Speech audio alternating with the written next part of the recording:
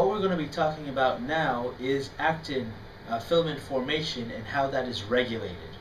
So actin filaments, remember we talked about before, or we've discussed before in lecture, is that through spontaneous formation, it takes at least 3 G-actins with ATP to crash into each other in order to start nucleation, which is where we have addition on both ends, the plus and minus end of a filament as it's forming, and then eventually we reach steady state where we have an established filament and we see the treadmilling effect. So we have addition at the plus end and subtraction of G-actins on the minus end. Well, now we're going to see that in some cases actin filament formation is regulated. So when G-actins actually get activated with ATP, which is done by a certain protein, which we'll look at, then how that protein, or how that G-actin, once activated with ATP, will then get regulated, so kind of held off temporarily and then allowed to go onto an actin filament to the plus end. And then how at the minus end of an actin filament, where we have ADP actin, how those G-actins get recycled. So let's take a look at this process then now in detail. So there's 3 main proteins that we're going to be talking about that help in regulating the formation of an actin filament. The first one that we're going to look at is called profilin. So profilin is responsible for binding to a G-actin monomer and adding ATP onto this G-actin. So when ATP is attached to the G-actin now this G-actin with ATP has the ability to go ahead now and bind to the plus end of an existing or pre-existing actin filament. But again, this is regulated because this is not going to be spontaneous.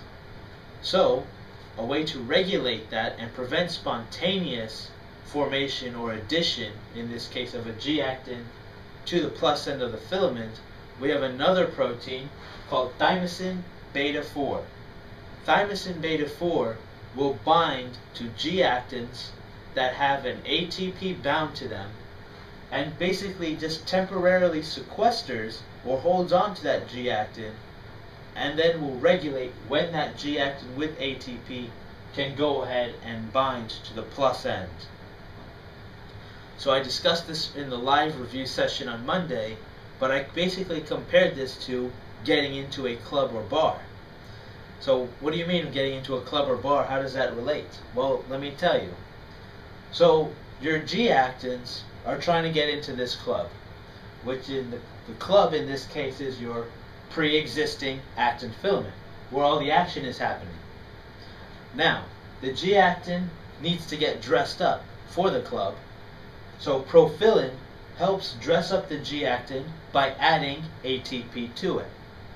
So now when the G-actin is ready to go and is all dressed up with the ATP, it makes its way to the club, the pre-existing actin filament. Now in order to enter or get onto the pre-existing filament, you have to go and enter and be added to the plus end. But before that, you always come across the bouncer, right? The security. That's thymosin B-4. Thymosin B-4 is your bouncer. He's going to check to see, A, are you dressed appropriately? So do you have ATP? You're like, yes, I do have ATP. But then the thymosin B-4 will regulate when you can go in, or when, in this case, when you can go onto the plus end. Because remember this whole treadmilling effect. So if there's too many actin filaments already at the plus end, then there's going to be a queue over here with thymosin B-4 of G-actin monomers. But now what happens is that there's another protein which also acts as a security, and that's called cofilin. Now cofilin is a protein that's going to go ahead and look at the minus end of the existing actin filament, and it's going towards the minus end, which remember is composed of ADP G-actin. So cofilin goes towards the segment of the filament that is full of mostly ADP G-actins and will literally snap off this short segment towards the minus end and break down this actin filament that is chock full of ADP G-actin and break them back down into individual monomers, which can then get recycled and interact with profilin. So when cofilin, so now let's use the analogy again. So in the clubs, people tend to get a little out of control, a little too drunk, a little too crazy. It's time for their night to end. So cofilin is going to go to the back end here of our club, so our pre-existing actin filament, and it looks towards the minus end, which is full of ADP actin, and ADP actin are the ones that are partied out or too drunk to carry on, so cofilin removes that end. This then frees up room and makes room now for addition at the plus end. So the G-actins that are still fresh and got dressed with ATP that thymosin B-4 was regulating can now get added to the plus end. So before you can enter, you have to lose some of the customers. Right? So again, the G-actins get activated or dressed up with ATP thanks to profilin. Then they go and meet up with thymosin B-4, which makes sure that there's enough room for them to be added. Then they will go ahead and get added to the plus end. And at the plus end, you have actins with ATP.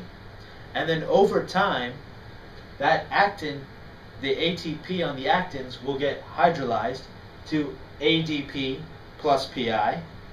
And then, of course, towards the end of this existing filament, you have actins with ADP only. And now these actins with ADP are subject to being chopped off and falling off, and the job of that is cofilin. So cofilin goes towards the minus end, looks for the ADP actins, snaps off that segment, and breaks off the filament back into the G-actins. So this is a cyclic process with three important proteins: profilin, cofilin, and thymosin B-4. And again, so this is how actin filament formation or polymerization gets regulated.